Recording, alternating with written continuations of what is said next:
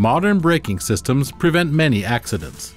ABS and ESP skid protection have already saved many thousands of lives. To slow the car down, a brake booster is used.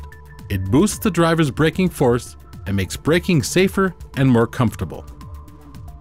Conventional systems use a vacuum to boost the brake force of the driver. This vacuum is supplied by the combustion engine. In vehicles with an electric engine, e-vehicles, this is not available anymore. That's why we developed a so-called iBooster, a system which is independent of vacuum and increases the brake force by electric motor. This allows the pedal feel while braking to be customized.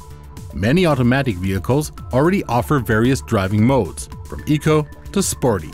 In the future, the brakes will also be able to engage in different modes, such as softly or aggressively. In dangerous situations, the electric motor triggers a full braking maneuver from the booster in the blink of an eye. Due to the high pressure buildup within the iBooster in combination with an automated emergency braking system, nearly half of the frontal accidents with pedestrians can be avoided. When braking, a lot of energy is lost as heat. Electric and hybrid vehicles can recover a large part of this energy. To do this, they brake with the electric motor instead of the wheel brakes.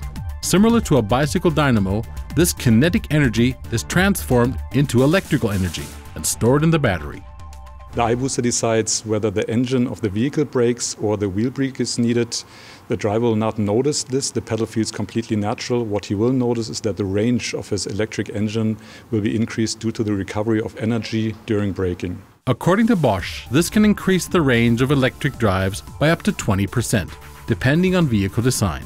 Modern braking systems thus not only prevent accidents, but are also environmentally friendly.